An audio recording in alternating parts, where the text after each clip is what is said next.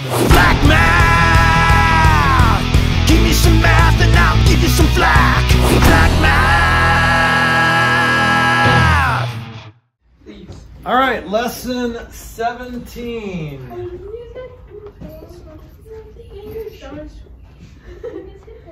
What are you doing there? Singing Bobby. Oh, I didn't know you were singing. It didn't sound like it. What? What? Bro, like you could do it better. Yeah, absolutely. Kind of get paid to sing. No, Henry. I don't know if you knew it, but I'm a professional singer. My adopted seat. We're gonna talk about the.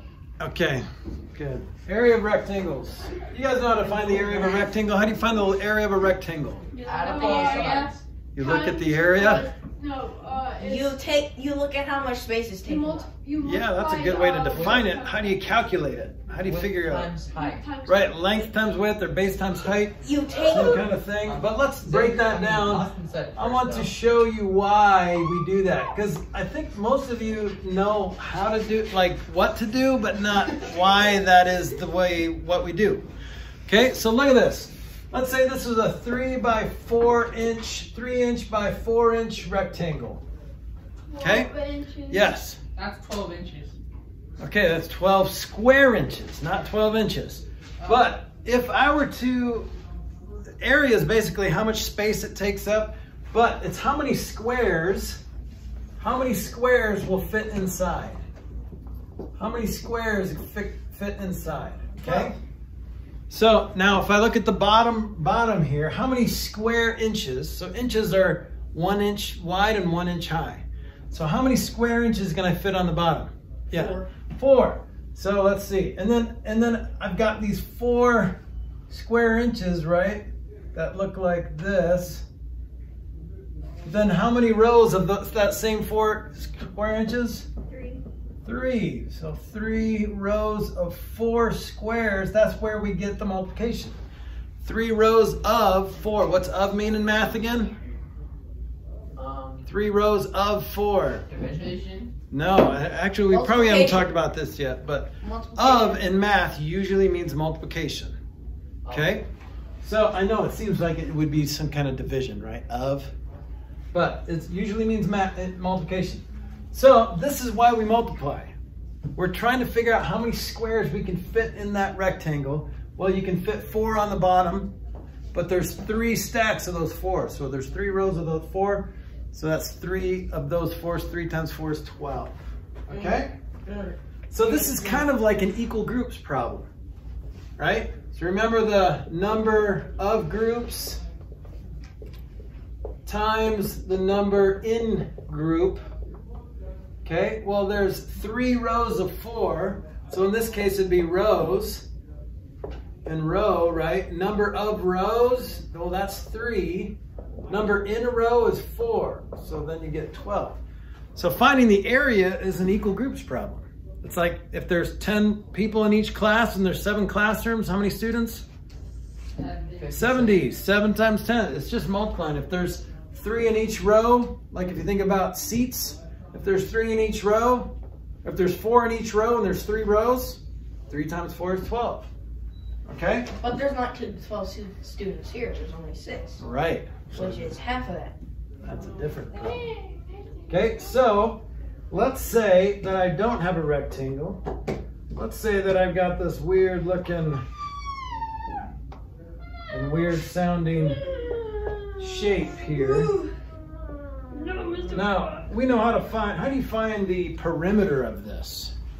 Oh, you just Henry? You just add all of the... Add all the sides. Now we don't have this side, but you can figure it out. How do you figure out that side? Because it's 6. Henry? Just do 12. 12 minus 4. Right, so this It's whole 8. thing has to be 12, so that has to be 12. Or you That could just side say 12 plus 12 plus 6 plus 6, right? And then you can get the perimeter. But we're not finding the perimeter, we're finding the area. There are 3 ways to find the area of this. Do you have one way, Xavier? The side without a number on it is 8. Okay, so we could just put that in there. No. Boom, boom. Mr. Flack, I know. Okay, tell me one way to do this, Austin. So I have to come up there. It's hard to. All right, so I want you to tell me the and then we can Get disinfect. ready, you're gonna be on the video. You're gonna be on YouTube. Yay! Yeah, I'm yeah, gonna let's watch you try. in Science famous Photoshop. billboard. There's a Okay. lot in one of the comments. The and first stuff way like is Okay, here, no. Here, Down. this is the blue way. is Okay, good job. All right, so let's figure out that. Good job. Thank you. So if we, so do you see how it's two different rectangles? How do you find the area of this right rectangle? What are the dimensions of that? 8 times 2. 8 times 2, because really, if you think about it, see how there are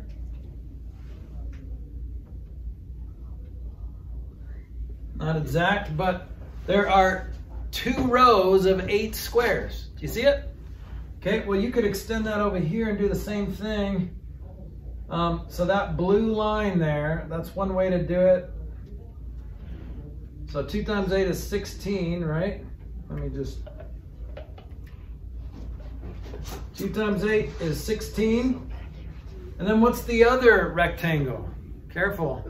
4 by 6. Ammo. Yeah, it's 4 by 6. Yeah. 4 times 6 is 24. What's 24? And then you find it together, right? 24, because that's how many total squares are in there, right? What's 24 plus 16? 40. 40 square, let's say they're square units, or you can just say SQ units. Okay, what's another way to do this? What's the green way? Somebody besides Ammo. Who wants to show me another way to do this? Ammo. Emerson? what are we doing? Yeah, so this was one way. We cut it into 2 rectangles here. What's another way to do this to find the area? Emerson, do you want to try it?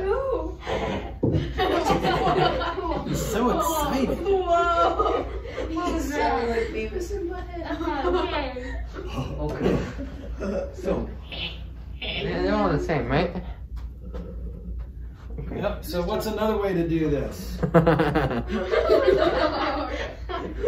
on the interweb. Basically what you do is, you just do 12 times 2 plus, Yeah, so let's draw that. okay, So so, separate it with by drawing it. 12 by 2 rectangles, so draw a line right there. yeah. Oh, yeah, that's all. Okay, so now what's 12 times 2? 12 times 2 is just 24. So put a 24 there and circle it. And then what's the other rectangle? Or It's just 6 times 2.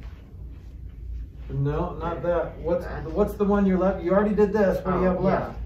And then it'll be 4 times 2. So do you see that? Do you see? Point to what you're left with.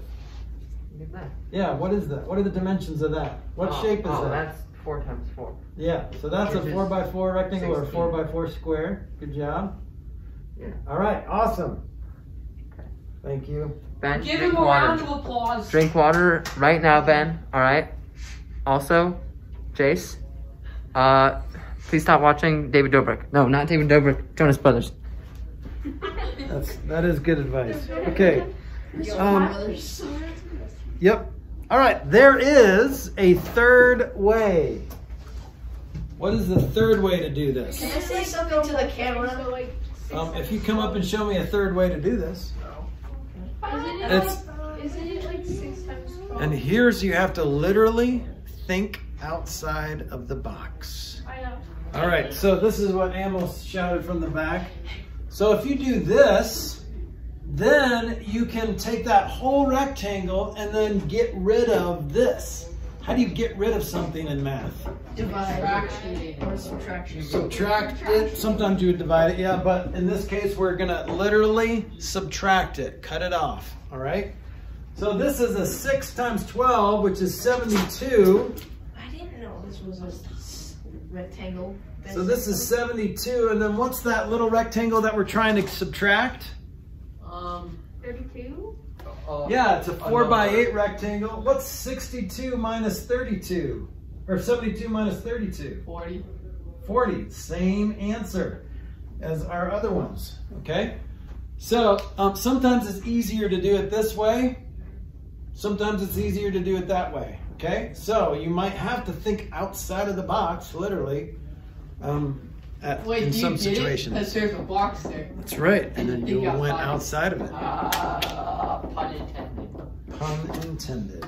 Literally. Okay, so this is basically finding area of not just rectangles, but really we did. This is only rectangles that we found the area. But you can put two rectangles together and make a bigger area. Right? Just add the areas of those individual rectangles together. So there's no formula for chubby L's, right? How do you find the area of a chubby L? You can't. But you can break that chubby L into rectangles, and there is a formula for finding rectangles, length times width, or base times height, okay? You guys good on this? Flack math! Give me some math and I'll give you some flack. Flack math!